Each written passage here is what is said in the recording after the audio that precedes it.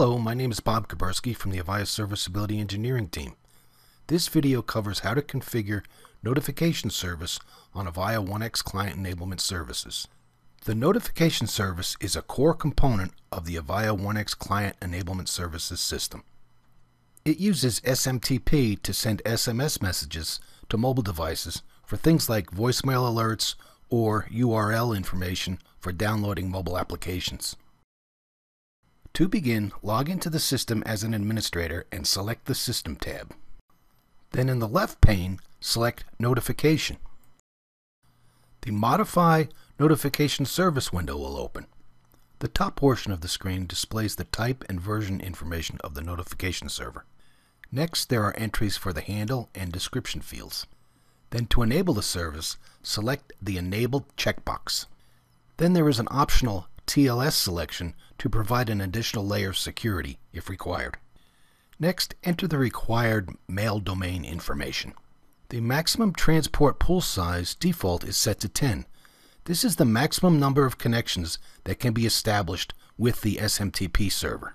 The default maximum queue size is set to 500, and this is the maximum number of notifications that can be in queue. The maximum retry connect period default setting is 10, and this is the maximum number of minutes the process will try to connect to a client in the event of a connection failure. The next portion of the screen is the monitor status. Enabled will be displayed if the service is working correctly. An error will be displayed along with exception information if there is a problem. Select Refresh to update the status. The Simple Mail Transport Protocol portion of the screen is used to configure the mail server information. Enter the IP address of the SMTP server in the host field. Then enter the port number that is used. The login ID is a valid user account with mail send privileges. If your SMTP server is configured for anonymous bind, enter any values in the login and password fields.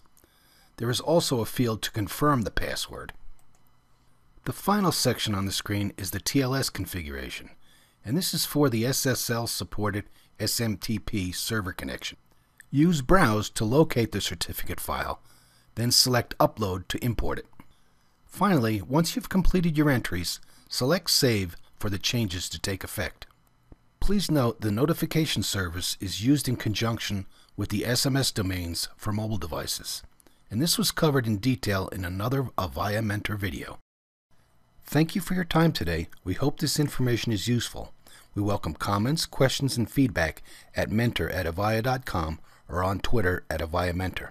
For more details or related information, please visit support.avaya.com. Thank you for choosing Avaya.